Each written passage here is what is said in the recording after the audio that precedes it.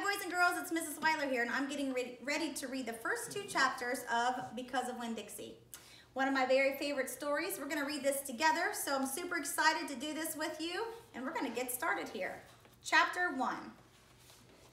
My name is India Opal Bologna, and last summer my daddy, the preacher, sent me to the store for a box of macaroni and cheese, some white rice, and 2 tomatoes, and I came back with a dog. This is what happened. I walked into the produce section of the Winn-Dixie grocery store to pick out my 2 tomatoes, and I almost bumped right into the store manager. He was standing there all red-faced, screaming and waving his arms around. "Who let a dog in here?" he kept shouting. "Who let a dirty dog in here?" Well, at first I didn't see a dog. There was just a lot of vegetables rolling around on the floor, tomatoes and onions and green peppers. And there was what seemed like a whole army of Winn-Dixie employees running around waving their arms just the same the store manager was waving his. And then that dog came running around the corner. He was a big dog and ugly, and he looked like he was having a real good time. His tongue was hanging out and he was wagging his tail, and he skidded to a stop and smiled right at me.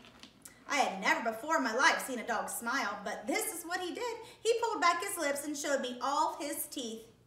Then he wagged his tail so hard that he knocked some oranges off a display, and they were rolling everywhere, mixing in with the tomatoes and onions and green peppers. The manager screamed, "Somebody grab the dog!" Well, the dog went running over to the manager, wagging his tail and smiling. He stood up on his hind legs. You could tell that all he wanted to do was get face to face with that manager and thank him for the good time he was having in the produce department, but somehow he ended up knocking the manager over. And that manager must have been having a pretty bad day, because lying there on the floor, right in front of everybody, he started to cry. The dog leaned over, real concerned, and licked his face. "Please," said the manager, "somebody call the pound." "Wait a minute," I hollered, "that's my dog. Don't call the pound." All the Winn-Dixie employees turned around and looked at me, and I knew I had done something big and maybe stupid too. I couldn't help it. I couldn't let a dog go the pound. "Here, boy," I said. The dog stopped licking the manager's face and put his ears up in the air and looked at me like he was trying to remember where he knew me from. "Here, boy," I said again. And then I figured that that dog was probably just like everybody else in the world, that he'd want to get called by a name, only I didn't know his name, so I just said the first thing that came to my head. I said, "Here, Winn-Dixie." And that dog came trotting over to me just like he'd been doing it his whole life. The manager sat up and gave me a hard stare, like maybe I was making fun of him. "It's his name," I said, "honest." The manager said, "Don't you know not to bring a dog into the grocery store?" "Yes, sir," I told him. "He got it by mistake. I'm sorry, it won't happen again." "Come on, Winn-Dixie," I said to the dog. I started walking, and he followed me along behind me as if out of the produce department and down the cereal aisle and past all the cashiers out the door. Once we were safe outside, I checked him over real careful, and he didn't look very good. He was big but skinny, and you could see his ribs. He had bald patches all over him, places where he didn't have any fur at all. Mostly, he looked like a big piece of old brown carpet that had been left out in the rain. "You're a mess," I told him. "I bet you don't belong to anybody." Then he smiled at me.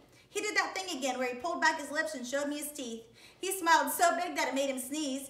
It was like he was saying, "I know I'm a mess, isn't it funny?" It's hard not to immediately fall in love with a dog who has a good sense of humor. "Come on," I told him. "Let's see what the preacher has to say about you." And the 2 of us, me and Winn-Dixie, started walking home. Chapter 2.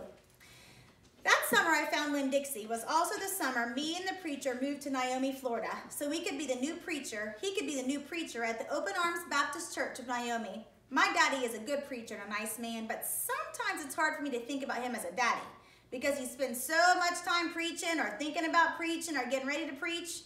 And so in my mind, I think of him as the preacher. Before I was born, he was a missionary in India, and that is how I got my first name. But he calls me by my second name, Opal, because he says that's my mother's name, and he loved her a lot.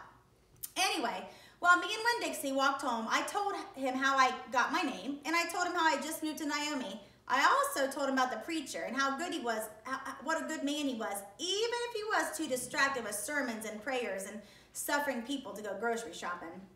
"But you know what?" I told Winn-Dixie. "You are a suffering dog, so maybe he will take to you right away. Maybe he'll let me keep you." Winn-Dixie looked up at me and wagged his tail. He was kind of limping like something was wrong with one of his legs, and I have to admit, he stunk bad. He was an ugly dog, but already I loved him with all of my heart. When we got to the Friendly Corners trailer park, I told Winn-Dixie that he had to behave and be quiet because this was an all adult trailer park. And the only reason I got to live in there was because the preacher was a preacher and I was a good, quiet kid. I was what the Friendly Corners Trail Park Manager, Mr. Alford, called an exception. And I told Winn-Dixie he had to act like an exception too. Specifically, I told him not to pick any fights with Mr. Alford's cat or Mrs. Weiler's little yappy Yorkie dog, Samuel. Winn-Dixie looked at me while I was telling him everything, and I swear he understood. Sit, I told him when we got to my trailer. He sat right down. He has such good manners. Stay here, I said. I'll be right back. The preacher was sitting in the living room, working at the little fold-out table. He had papers spread all around him and rubbing his nose, which always means he's thinking hard. Daddy? I said. He said. Daddy, do you know how you're always telling me that we should help those less fortunate than us? He said. He rubbed his nose and looked all around. Well, I said, I found a less fortunate at the grocery store. Is that right? He said. Yes, sir, I told him. I stared at the preacher really hard. Sometimes he reminded me of a turtle hiding inside its shell, in there thinking about things and not ever sticking his head out into the world. Daddy, I was wondering, could that less fortunate, could he stay with us a while? Finally, the preacher looked at me. Opal, he said, what are you talking about? I found a dog, I told him, and I want to keep him. No dogs, the preacher said. We've talked about it before. You don't need a dog. I know what I said. I know I don't need a dog, but this dog needs me. Look. I went to the trailer door and I hollered, Winn-Dixie. Winn-Dixie's ears shot up in the air and he grinned and he sneezed and he came limping up the steps into the trailer park and put his head right in the preacher's lap, right on top of the pile of papers. The preacher looked at Winn-Dixie. He looked at his ribs and his matted up fur and the places where he was bald. The preacher's nose wrinkled up. Like I said, the dog smelled pretty bad. Winn-Dixie looked up at the preacher. He pulled his lips and showed the preacher all of his crooked yellow teeth and wagged his tail and knocked some of the preacher's papers right off. Then he sneezed and some more papers fluttered to the floor. What did you call this dog, he asked. Winn-Dixie, I whispered. I was afraid to say anything too loud. I could see that Winn-Dixie was having a good effect on the preacher. He was making him poke his head out of that shell. Well, said the preacher, he's a stray if I've ever seen one. He put down his pencil and scratched Winn-Dixie behind his ears. And a less fortunate too, that's for sure. Are you looking for the home? The preacher said, real soft. Winn-Dixie wagged his tail. Well, the preacher said, I guess you found one.